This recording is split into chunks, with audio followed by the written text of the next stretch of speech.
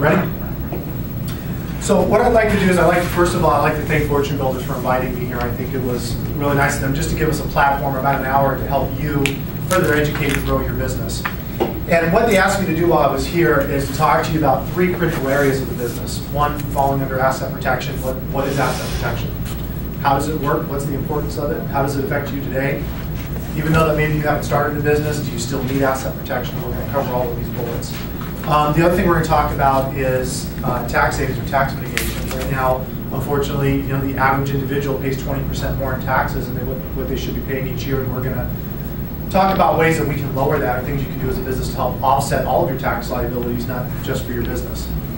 The third thing we're going to talk about is going to be dealing with business credit. What is business credit? How does it work? Would it be a tool that you think you might be able to utilize to help grow your real estate business? So we want to cover them, and we're going to cover it in that order, and here's my reasoning. My reasoning on it is that if we're going and talking about assets, if you don't have any assets, chances are you have no tax problems. Right? And if you have no tax problems, you probably don't need capital. So we want to do things in a particular order because we want to develop you in that way.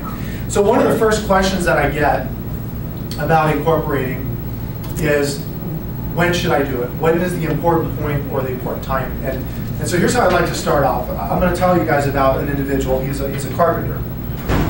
And he was kind of running to his end in his career, and he was about 20 years in with the same company. And he decided that he wanted to retire, get into something, just try something different, have a change of pace. And he gave us 2 weeks notice, but he had a problem. His employer didn't really want him to leave, but he realized that he had he paid his dues and put his time in. And so he asked him to do one last favor for him. He said, here's what I'd like to do. I don't know how I can repay you. He goes, but you're the best I got, and I'd like for you to build my house. I want a new house built. You're the only one that I trust to do it. I'm going to give you every resource you need. There's no budget. There's no time limit, just when you get it done. Now, keep in mind, from his perspective, he was already out. His 1 foot's out the door. He wanted to be done with it. He rushes a little through the job, maybe a little too quickly. Doesn't use the best foundation. He doesn't put the best, insulation and the best landscaping. But he does what he's supposed to do. He gets it taken care of. So several months later, he goes back, he puts the keys on the table, and he looks at the employer. He says, he goes, we're friends. I like to leave it that way. I'm out. So he slides the keys across the table, and at the same time, the employer stops and he pushes the keys back. And he said, you've been such a great employee to me. I had no idea how I could repay someone for the loyalty you've had for my business. So I wanted you to have the opportunity to build your house the way that you wanted, with everything you could imagine or dream of, without a budget, so that you can spend the rest of your life there with your family. And so I tell you this story because my question to you is, do you think, knowing that he might have used better concrete, or a better layout, or used the best materials in building this house?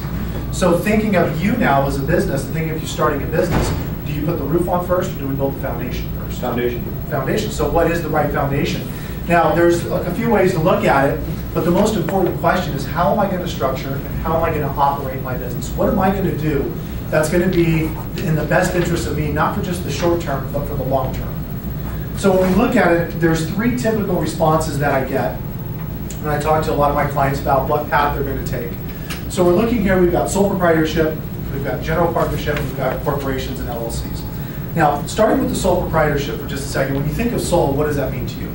Yourself. One, right? So effectively what you're saying is that you're new to this business, maybe you were successful in some other type of business, but now you're so confident that you're going to be successful in this new endeavor that you're asking that the courts be willing to take away everything you've ever owned, built, or developed in your life if something was to go wrong with this new business. Because of your confidence level, you're saying, that's what I want. That's how confident I am. I'm going to be successful. But it doesn't make any sense from a business owner, because if you get sued, all of your assets now become part of that lawsuit, and that's the first thing we want to try to avoid, because you might be new at this, right? This might be the first time you're trying this out. So we want to make sure that you've got it built. Then we talk about a general partnership. And what's a general partnership? Anybody know what a general partnership is? 2 people together. Yeah. Right. You have 2 individuals. So you have 2 sole proprietors. They're going to come together. They're going to do business. So now not only are you worried about all of your actions, but now what you're saying is, I'm also going to be responsible for everything that my partner does. And should my partner get sued, would you please come in, take my house, my bank accounts, and my cars to help pay for his lawsuit? Right? Because that's what a general partnership, from the legal aspect, truly is. So here's an example. I have 3 clients, now 2, out of California. And they decided they were going to have a general partnership. They came together and they were going to start an online business selling supplements for weightlifting and vitamins and things of that nature. And within their first year, they had netted over $4 million in gross profits. So now what we had is we had 3 sole proprietors who really thought that they were very good at being businessmen. And one of them thought he was so good that he took all of his profits that he made and he turned around and he opened up 5 other businesses within that same year. Now, what happened to them is when the 2 owners that were not part of those businesses came to work one day and they tried to access their bank accounts, they started to realize that everything they owned, both personally and professionally, was seized by the IRS. And the reason it was seized is that those other 5 businesses were not very successful. And when they went to go collect, this third partner was nowhere to be found. I don't even think they found him yet. He left, but he left them paying the bill because even though that he had no obligation to tell them about these other businesses, the bottom line was because they were all in partnership together and they were all linked, every asset that they owned now had to worry about things that he was doing, even though they had no idea it was being done. So this ended up costing them over $400,000 out of their pocket just to get control back of their business, which had nothing to do with that. But that's the power of what a general partnership can do if it's not properly structured, and that's what we want to avoid, correct? Oh, yeah. So the third we're going to talk about is corporations and LLCs. So we're going to kind of go into structure. So when we talk about a sole proprietorship, one of the first things we want to ask ourselves is why would somebody choose that path? It's easy. Easy, right? You just go down, you file a DBA, open up a bank account, and voila, you're in business. So I'm James Crothers, and now I'm James Crothers Investor, doing business, as ABC, investing. So now I go out and I can go out and do business, just like any other business can, but the only difference is that I don't have any type of legal protection, meaning the state that I'm working in has no laws there to protect me. I have absolutely no tax benefits for being a sole proprietorship. In fact, I'm going to be in a higher tax bracket because I'm already right now what pays the bills for the IRS, right? Schedule C's, 40,000 new auditors in the last 2 years. Why do they have 40,000 new auditors? Schedule C's, right? So that's why, now the IRS would want you to be a sole proprietorship, so don't get me wrong. If you want to make the IRS happy, do a sole proprietorship. Now, the other thing is you would get your EIN number, open the bank account. Now, you notice the difference between the sole proprietorship and the general partnership? No. There isn't a difference. Because even though that I now might be going in with a partner, the process in which I'm setting my business up is going to be exactly the same. I'm going to have exactly the same problems. I'm going to be in exactly the same boat, whether I'm doing it on my own or with a second person, okay? But where we start coming in here, you'll see the benefits is that keeping it simple, everything's reported on the Schedule C. So that would be the benefit from the process of setting up. The negatives to that is I also realize that I'm going to be in the highest audited tax bracket and be dealing with a lot of those challenges. Now, going through here, just kind of retapping that, again, you're personally liable. You're going to be in this position to where everything that you do, and keep in mind that we're not just talking about the beginning, but what happens when you're in your business 5 or 10 years from now? Think of it from more of a long-term perspective. Do you still want to be in this predicament or be responsible on maybe a loan or an account you set up on day one that now you have 15 years later, but when you go try to sell the business, there's nothing really to sell because it's all still based on you individually. So that's where the sole proprietorship kind of jumps into providing some challenges. Now we start talking about corporate structures, we start to kind of go into a different ballpark. We're talking about different things here. One of the first things that you should know about incorporating is the fact that when you incorporate your business, that it becomes a separate legal entity from you, okay? So no matter what state you're in, no matter where you incorporate your business, whether you're going to do business here or if you're going to do business in multiple states, once you actually file a corporation or an LLC, you are now considered to have a separate legal entity that you're operating and that you control, but is completely and legally separate from yourself, okay? So we're going to talk about 3 kinds here. We're going to really put more emphasis on the S Corp and the LLC. So starting with the C Corp, one of the things that we tell a lot of people getting into the incorporating world, C Corp tends to be for big business. So if you were to look at publicly traded companies or large corporations, that have been around for many, many years, you'll find that they're C Corps because of that structure. The C Corp essentially separates the business owner, right, from the business, from a tax level, not just a legal protection. But what we want to talk about today is that most of you that are going to open a small business, well, you need to live on that money. You have to take that money to pay your bills. Yes, right? So you're going to have to find a way to be able to get a hold of that money, but you want to be able to do it at a much better tax rate than paying 40% or plus on your money that you're earning. So we're going to talk about this. So, and another way to reference it is think of S equals short. So short-term income would be what? Wholesale rehabs, right? And then we have long-term, or L for long-term. What does that represent? Rentals. Yeah, rentals. Holding on to property. and long-term capital gains, right? So there's actually 4 different styles of real estate you can do. All are taxed a little bit different, and we'll discuss what those differences are. So again, C Corp's big business. S Corp's generally small to mid-sized businesses. One of the big advantages of the S Corp is tax savings, and we're going to go through a whole section on this. But it means that you're going to be able to get access to every penny that you're earning at a discounted rate than if you were structured any other way, whether it was as an individual or as a C Corp or LLC. So here's how we look at it. So when you look at the corporate veil, and we want to talk about the corporate veil as being a completely, this is where the laws come in. So I don't know if you guys have realized this, but here in your state, you guys are around big business.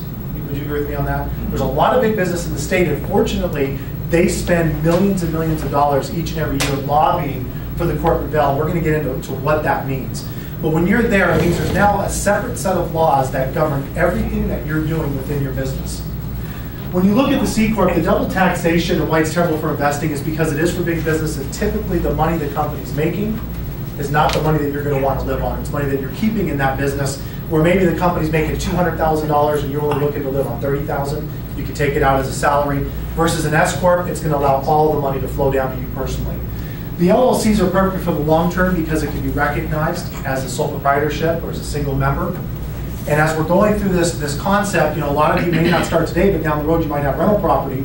Can anybody tell me the difference between active income and passive income at the IRS level? What classifies that, or what the big difference is? Taxes. For what tax? Self-employment. Self-employment, right? So on your active income, you're going to pay that 15.3%, where on the passive, you're not, because it's going to be passively earned.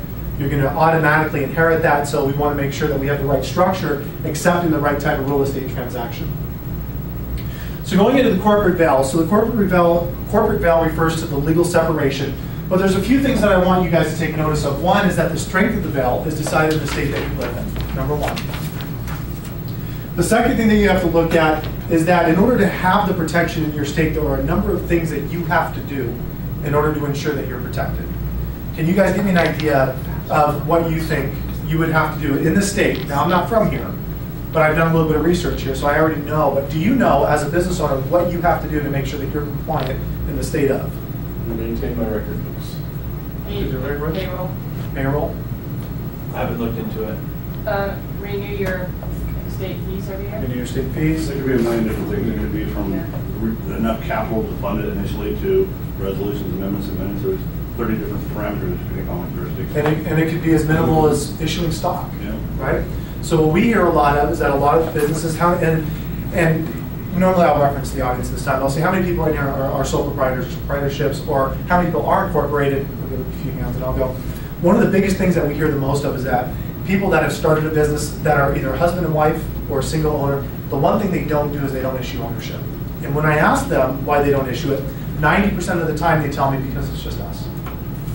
We're the only owners. We didn't think we needed to. So just understand that in this state, if you don't issue ownership of your business, it's technically not considered a real business by the state.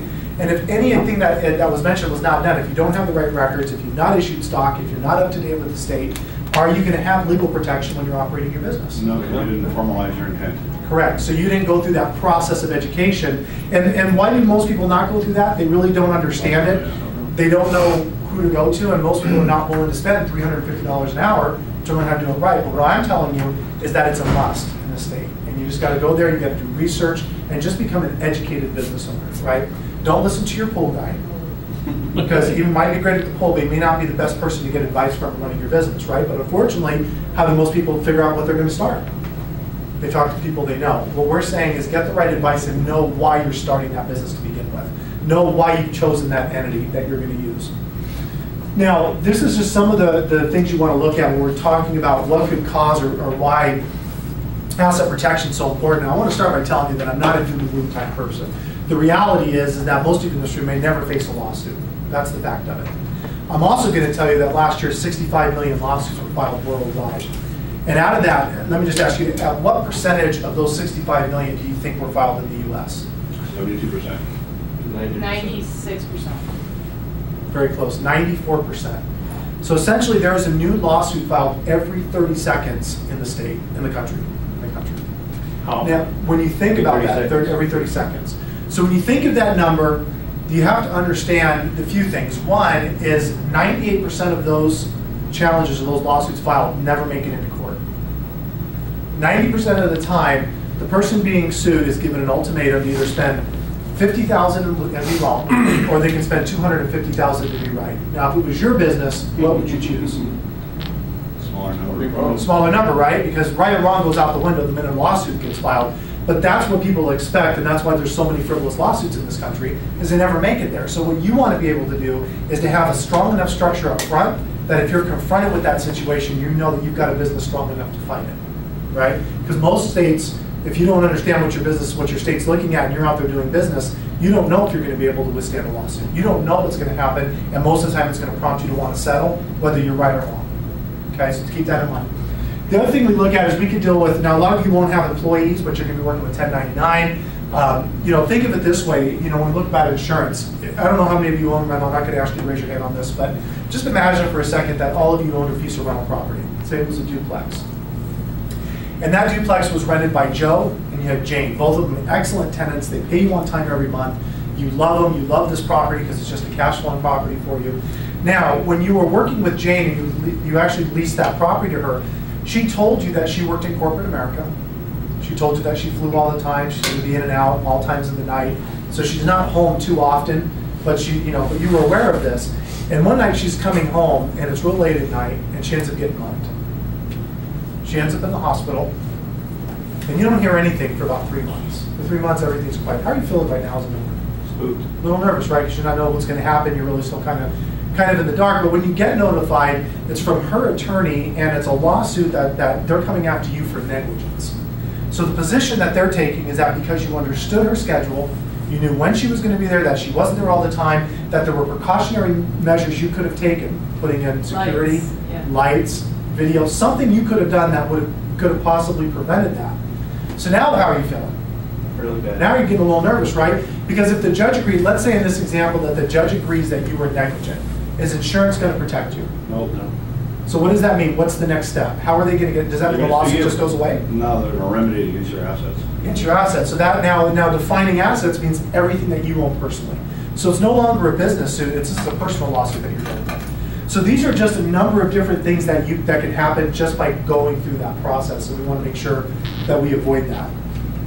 So the bottom line is, we want to make sure that we control everything and own nothing. And can anybody tell me what that means, that line? What vehicle makes that possible? Corporation. Trust. Trust, right? So one of the first steps, or one of the first things that you can do, and I usually ask them to have a living trust at this point, is if you don't have a living trust, I recommend getting one. A living trust can play two real critical roles in your business. One, obviously, is an estate planning tool. It's going to give you the ability to decide how your assets are going to be distributed to your family, what assets are going to be distributed. You can also protect future assets that you're earning if you never get them into the trust. There's tools available to make sure they go through the trust. But from a corporate side, from the corporate end of things, one of the other advantages to a living trust is privacy. And you guys might not know this, but in your state, everything is public record. Which means that if you go to an attorney tomorrow, what's the first thing the attorney's going to do? What's the name? Asset search, right? Mm-hmm. Through that discovery phase, they're going to want to know, what does this individual own? And is it worth my time to go after that individual? So they're going to come back with one or two solutions. Either they don't know, right, because they can't find the assets they're looking for, which means that they're now going to ask their client to come out of pocket and pay for their services. Or they're going to say, you know what, this individual has all the assets that I would need to be comfortable going after them. And they're not going to go to their client for any money. Now, what do you think their client's hoping for? Option A or B? B. B, right? But what happens if it's option A? Are they likely to start taking a bunch of money out of their pocket to sue you? Drop it. Probably not, right? They're going to pick up their bag and go down the road. And you did that all by having one simple document in place that's designed to make sure your family stays protected. Pretty easy, right? Yeah. Now, there's a lot of different levels, but what we're talking about today, the whole purpose of today, is foundation. What's the simplest way to get the most goals or hit the highest goals and objectives? So now we're going to talk about my favorite section, and I'm sure when you guys woke up, one of the most exciting things you thought about this morning was taxes, right? You're going to get a couple of double points. So we're going to talk about taxes, and we're going to really dig into it. And here's how I like to start this piece. I have a client, and she's been my client now going on almost 8 years, so she's been with me for a very, very long time. When she originally came to me, she only deals with rental properties. She had a number of different rental properties. At this time, she was over 40. And she was paying $40,000 a year to the IRS every year. She had an account set up, and as she brought in money, she just inherently just kept paying this account because she knew at the end of the day she was going to write this check, right? So it was just a given. And she had come over to us, and we went through this. You know, it took us about a year to get everything structured. It wasn't overnight. There was a lot of transferring of assets and restructuring. But when we got it done, the first full year being properly set up, I remember that she got a tax bill notice from the IRS of $1,440. What do you think she did when she got that bill? Paid it. Paid it. What do you think she did? But keep in mind, you got a client used to spending $40,000 a year, gets a bill for $1,440. What do you think she's called to thinking? say it was a mistake. Called to say it was a mistake. She said, this is wrong, I'm going to prison, I don't know what's going on, fix it, right?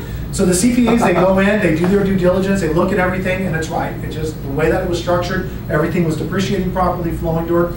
So what was interesting about this client is that I was currently representing 36 of her clients. She was a private lender. And so I was the one coordinating, making sure that the money was going from her to them and the contracts, and she disappears. Didn't hear from her for 36 days, not one word.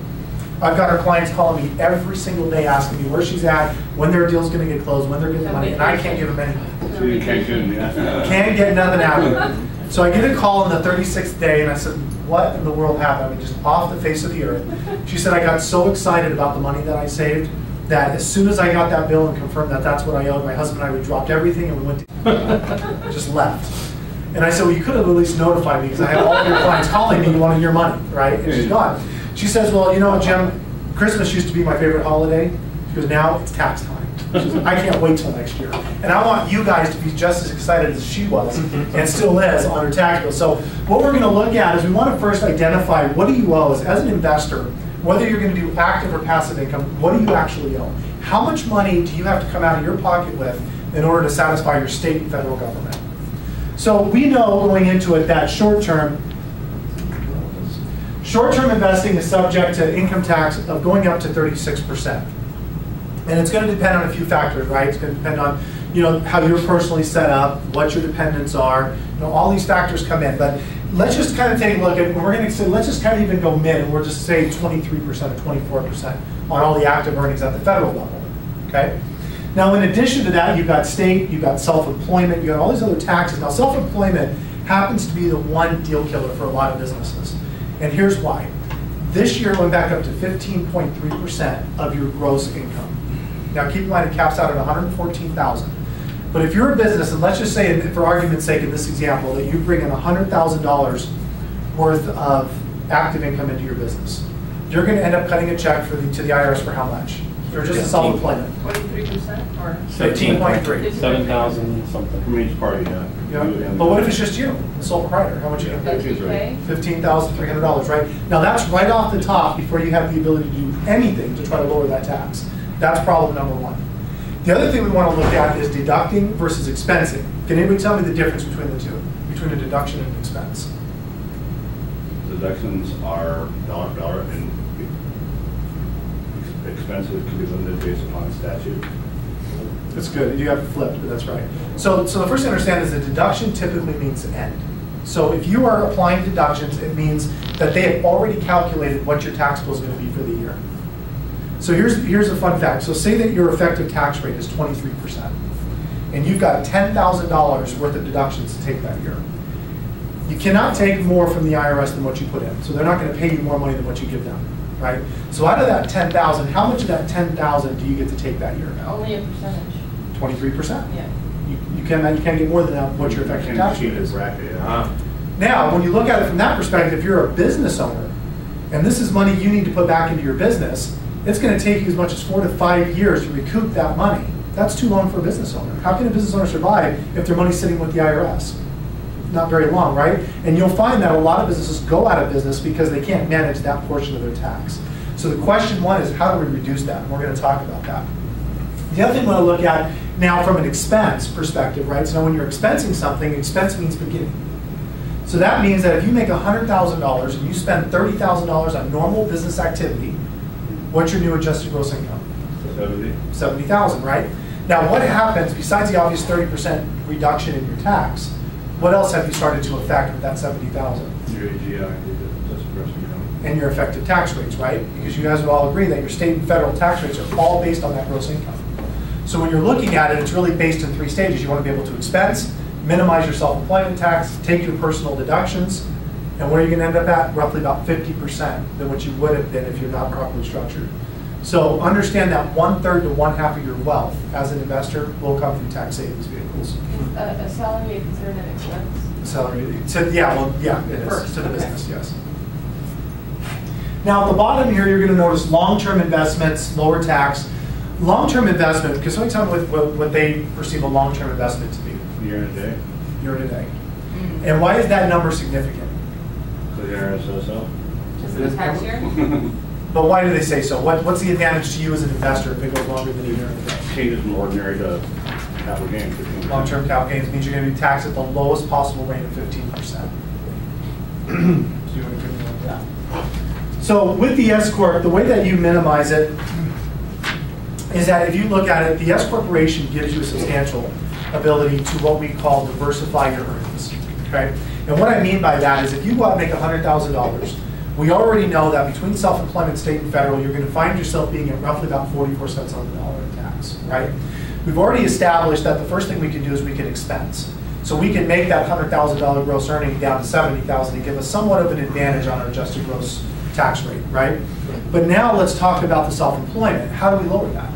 It's great to know it can be done, but you have to know how that vehicle works. So the way the IRS puts it is they allow you to take your income from that corporation in one of 2 ways. Either as a wage from the business or a W-2, or you have the ability to take it as what's called a K-1 or a distribution of profit from the business, right? So these are 2 different vehicles, but the importance of that is depending on how you take the funds will determine whether or not a self-employment tax is going to be charged to that dollar you're earning.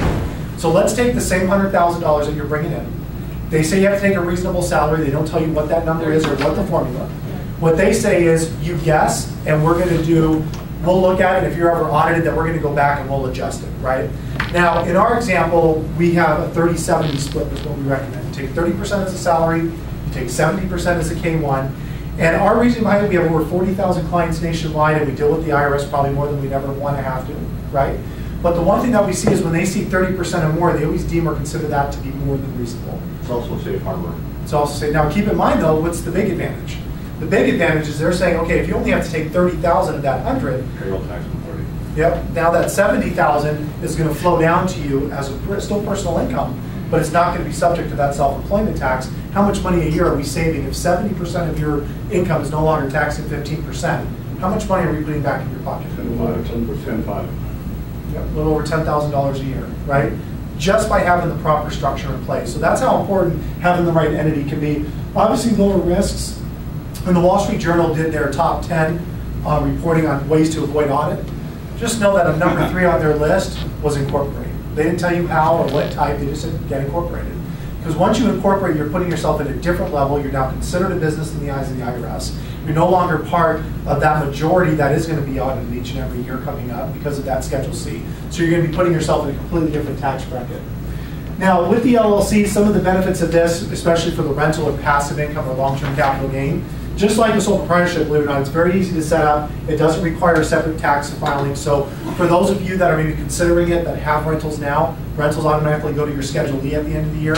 With this structure, it still goes to your Schedule E. So one of the big advantages on the passive side is you don't have to alter or change your taxation. And you also want to maintain the long-term, anything over a year and a day, remember that's going to stay within the LLC as well. So understand this, it is not illegal to structure yourself in such a way to minimize your tax burden. So a lot of people, when we talk to them, they go, why doesn't everybody do it? I'm here to tell you a lot of it's probably education. So just up to this point, have you guys learned something? Yeah. Oh, yeah. All right? Just even if you walk out just learning one thing, does that put you farther ahead as a business owner? Yeah. Yeah. Absolutely. But now what we want to do is we want to switch over and we want to talk about the most important piece, and that's money. How many people like money? Oh, yeah. Some of you like money. That's good.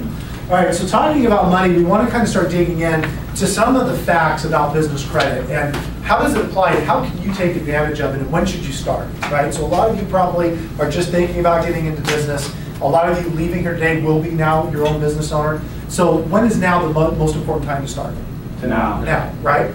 So understanding this, let's start with the business credit. So we're starting with the stats going back to 2009. Does anybody have an idea just why I'm using 2009 in this reference? Because it was after the crash. The new normal. Very smart. Everybody. Oh, thanks. All right, so starting out, so we had 29 million small businesses in the US. This is important numbers to understand because it's going to also affect how you operate your business. Out of that though, you guys notice that 99% of them were small business owners. So who are small business owners? Pizza place. Us. All of you, right? We're all small business owners. You guys go out and own business tomorrow, you're now a small business owner. Now, this is the interesting fact. 627,000 new companies were formed. And in the same year, 639,000 businesses went closed or went bankrupt. Why is that a significant number? Why are those numbers important? It's more less new companies than companies closed. That's why we're in a recession. No access to capital, but the important thing to know is it was the only year where more businesses went out of business than started in the country, ever. So knowing that, the question starts to break down is, what was the success? What, for those that didn't have to shut their doors, what was different about them than those that had to do it? And we're gonna start digging into this in more detail. Understand this, 69% of small businesses survived at least 2 years, over 50% survived for the next 5 years or more. But take a special interest in what it is that kept them alive. One was the owner's education. The knowledge that the business owner had in the beginning and how they founded their business probably had a big impact on what their business did when that crisis hit, right? Mm-hmm. Access to capital, a lot of businesses didn't have that. Would you agree? Oh, yeah. A lot of people in business, what they had coming into it was they had personal credit that they used to start their business, but they didn't do it properly. So when their personal credit got cut, it affected their business, right? A lot of you might know someone that had a $100,000 credit card, and then after the crisis, they had a $15,000 credit card, which was $2,000 more than they owed, but that was the credit card they were using to pay all their employees. You see where the balance went? So if that was you, what would you start doing? Going anywhere and anywhere, right? You would look and try to find that money because you realize if you didn't have the money, you would be forced at that point to have to close your business. So now you had a bunch of people going out trying to apply for business credit, trying to get all of this done, and all they were doing was negatively impacting their personal credit. They weren't getting money transferred to them, and ultimately they had to close their doors. So here's some myths. So are credit reporting agencies looking out for you? No. No. They are paid to look out for their clients the same way that you would look out for your clients. The problem is you're the one that's being affected by it. So you don't want to go in with that mentality. Is good credit built automatically? No. The answer to that is no. In fact, those of you who have really good credit probably spent your entire life ensuring that you still have good credit today. And those that have great credit after the crisis really did what? Planned. Right? They planned. They were prepared for anything, and they knew that something could happen here, it would affect their credit. They made sure to avoid that path, right? No different from your business. Now, does good personal credit equal good business credit?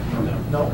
But yet, so many people will tell you, well, you know what, I have a $100,000 American Express card, has my company name on it, but the problem is it's reporting to them personally, right? So we want to make sure to avoid that, because the minute it starts reporting personally, is it considered business credit? No, it's personal credit.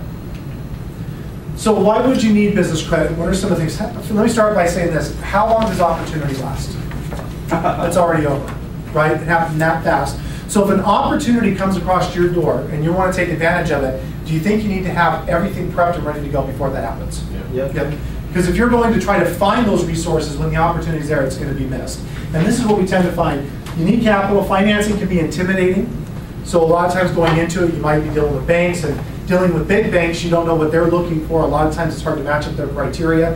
And I'm going to tell you some of the ways that we recommend dealing with that. Your time is limited and the wrong financing can be costly. The other thing to take note is how you obtain credit. So you usually have two ways that you can do it. You could do it using your own social security number, which is what most business owners do.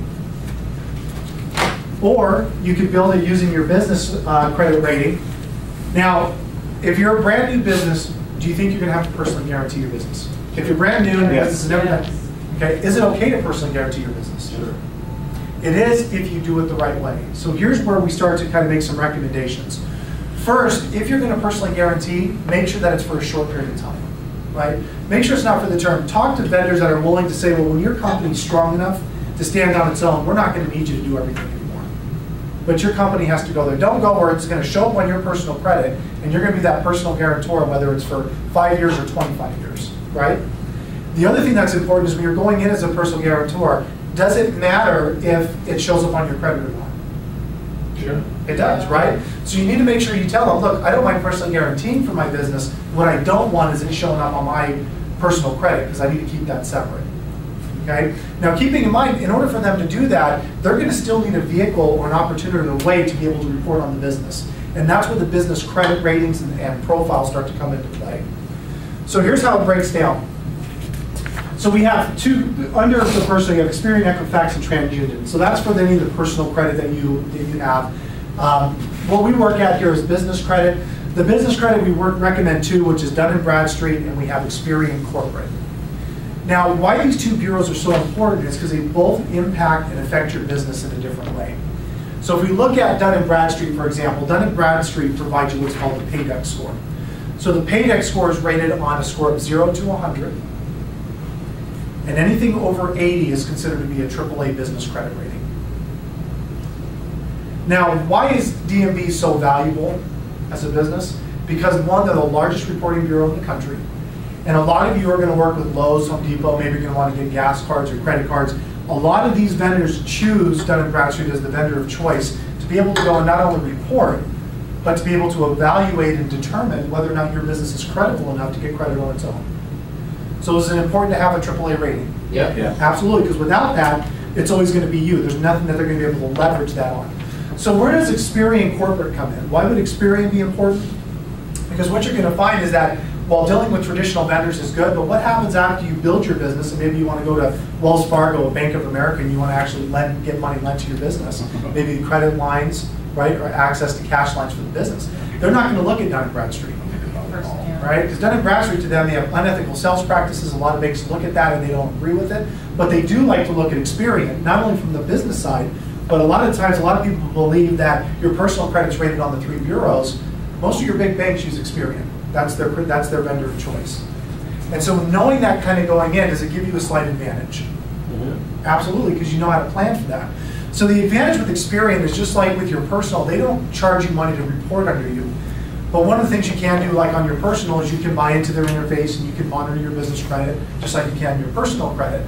But the bottom line is, if we build both of those at the same time, now you're not limiting yourself on what you need for your business, whether it's cash lines of credit or true vendors that you need to work with, right? And without credit, so look at it this way, capital for your business is the lifeblood to your business. So the one consistent thing we have in this particular industry, real estate, is that the more capital you have, the more deals you can do, the more profits you can make. And so having as many doors open as possible is only going to give you a bigger advantage in the game.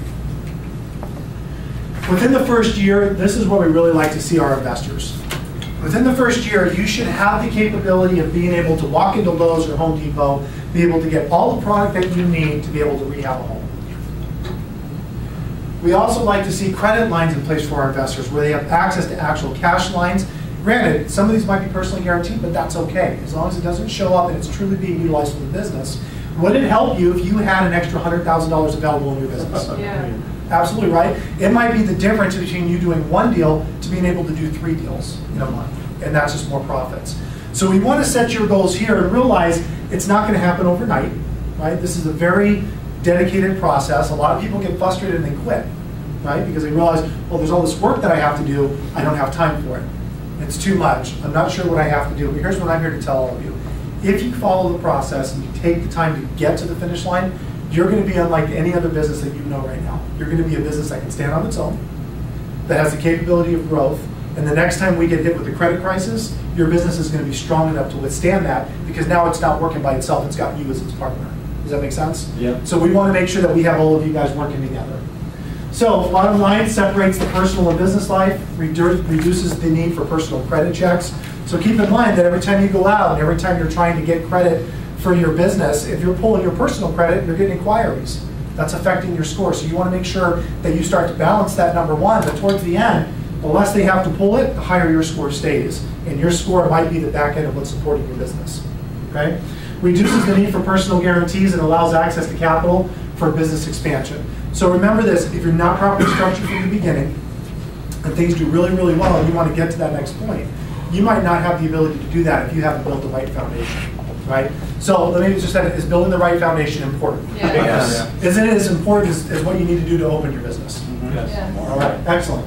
So on your own, it can take up to 3 to 6 years to do business credit. So just like with everything that you guys are here to do today, it's all about coaching. It's about having systems, education, the right people in place to help you get to that next level. And that's what Fortune Builders is here to do. And that's why they bring professionals like us in to help educate you early on the benefits of doing this and structuring your business.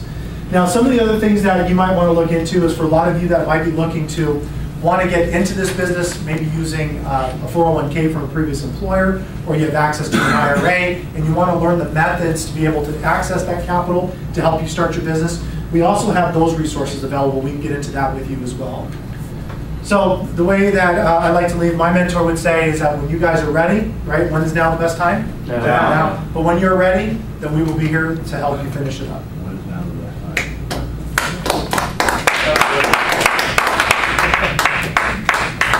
Awesome. You know, it's interesting, Jim, is that you not sell. Keep it clean, please. You not sell. I like that.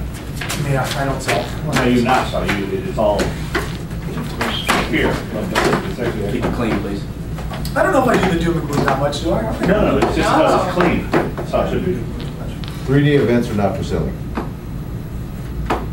You're not sold. You're great. Yeah. Any questions? You subliminally lead you down the path. On the way we were training, like we wanted to have like an personal introduction. Do you not do that for a reason? You know what, I did it when I first started, and I don't personally, just because when I'm there, I truly represent Fortune Builders. And so most of them don't even know what company I'm with, because I don't go to promote NCH. They do enough promotion of us, I've learned, that they already know who I am, they know where we're from, way before I even show up to the event. Okay, yeah. Would you agree with that, Dave? Absolutely. The only reason, just to answer that so you know, the reason why Adam did that yesterday is because we talked beforehand, and I told him what David had Well, the taught other us thought the is week too, is that before. other events, non-Fortune Builder events, I would take time to say, this is who I am and this is who we are. For credibility. Yeah, and you guys will know too, when you start doing middles, you'll become really friendly with the speakers. They're gonna get to know your practice of how you get up. But all of ours, I mean, the minute they know we're in the room, sometimes, I mean, I'm gonna be with Pete, I was gonna be with Pete, I think, in a couple of weeks. He gives me a 15-minute introduction before I even walk up on stage of who NCH is and why we're so valuable, what we did for him. And so with that, I just kind of feel it's an overkill. Yeah. Yeah, you remember too, our only job at the middle event is for hype. And what's the number one thing that we do as speakers when we get up on stage, especially on a 3-day stint? The number one thing we do is edify the speaker who is leaving the stage. Before they leave the stage, they're already edifying us. So sometimes it becomes redundant to keep repeating the same message he's already stating, as James eloquently stated. They will spend 10, sometimes 15 minutes just edifying the heck. And these are my people, and they're hugging us. And these guys saved my life, and I sent my dad to them, and this is why we bring them. And Fan Merrill has these people. And then all of a sudden you sit there, hi, I'm Dave from Nevada Corporate Headquarters, and you're repeating the same message, and it becomes, so you want to learn how to play off of what he says. Right. So typically James does this very, very well. Most of us that have done it for a while, we in turn sort of edify them at the same process, and then use that to roll into our presentation. Yeah, and the other thing that I do, I wouldn't recommend you guys do it right away, but a lot of times now, like some of the speakers, you know, as they're leaving, because no one actually gives them any credit for what they do on stage. And keep in mind, they're up there 3 days, from like 8 a.m. to 6 at night, and all they do is talk. Wow. And so, you know, by the time we're there, we're the break. We're the only probably one of the few breaks they get. So like if it's Jeremy, for example, or Pete or somebody that I work with, I'll say, as they're leaving, like when they'll always shake hands, so there's always a handoff. Right. They hand the power to you, you shake the hand, power it back. And so when I go that, when they start to turn, I might grab it back and go, you know, I'd like to give Jeremy a hand. How's Jeremy been doing? Wow. 3 days up here just to educate. You guys probably know this. Jeremy doesn't have to do this. Jeremy's done more in his life than I could ever hope to do. But he's done so well that he just wants to give back. Can we give Jeremy a hand? And so you want to kind of grow it that way too. But I wouldn't recommend that out of the gate. But you'll start to see, if you ever see us do it, we sometimes do that. It just, you know, kind of gives them some, you know, kind of action back, because they are up there. I mean, they're up there a lot. Wow. So it's a grind. There's 17 presentations. Wow. Each of them are an hour to 2 hours, and over 3 days. So you got to, if you understand what they're going through, then you know it's easier for you to relate that we just got to do an hour. We're in and we're out. You know, so that's a big deal. Awesome. Brent, you got anything? So you said you don't mention NCH in your intro? Personally, I go right into my story. I know, because every speaker now that's up there is veteran, and they're gonna, it's gonna sound, it won't sound right if you guys get up there and do a 5-minute intro on yourself, because everybody's gonna be just dozing off because they've already heard it. That's my opinion, though. You know, when I was training, Francis is big on it though, so while you're here, do your 5-minute intro. I know. And I'm in the right corner. I always do when Francis is around. So that's yeah, I don't recommend it. You guys, and it's real comfortable too. The only thing, when you get up there, just, you know, engage the people. They're excited to be there. You know, a lot of times people you get really nervous. You know, just whatever you got to do in your mind to not be nervous. That's really the only thing that'll mess you up. You know, just get up there and be calm. Now I just try to take a couple, like the way Francis taught me, is just kind of take in the room, take some deep breaths. You don't have to rush, you know, because we're transitioning when we're getting up there, so they're still getting situated. So just don't feel like you have to rush, or don't feel like there's a reason. You're not going to be challenged on the stage. You know, that doesn't happen. If you get that one person that tries to challenge you, what Adam told you to do, you know, it's a great question. We'll be back in a couple of weeks, or I'll talk to you after. Whatever you got to say to keep it going, just don't lose the flow. You know, but that's all I would recommend. It's pretty simple once you get feeling going. And don't get nervous with all the lights. You have to run up there. He doesn't run up, man. He's like slapping hands. So just gotta go with the flow of the energy. My mother's from town. What town is it again? Texas, you did the run-up. I did the run up on the event here. Texas. I know. Yeah, I did the run up. Well, if they hype it up like that, then it, you know, it fits. They will. And like I said, keep in mind, the room manager tells you where you're going to be, where they want you coming up. Like, nothing's guessed. You're not going to walk in there. You'll walk in the room and you'll say, "Where's the room manager?" That's your first question, whoever you see, and they're gonna, or usually they'll be there and introduce themselves to you and say, "I handle everything. If you need something, let me know." So, like I said, it's not like, you know, the other events. This one's so coordinated. It makes it more comfortable knowing that everything's kind of that well planned. And the Fortune Beat Builder speakers, are they out of San Diego, or are they nationwide? Nationwide. Nationwide? They're all over the place? Yeah. They just travel, but they're out. You know, they work 4 days on, 3 days off, basically. Okay. Anything else? Right, I'm good, guys. Cool assets, no tax issues. Yeah, that's great. I really like how you rolled it. That was Yeah. good.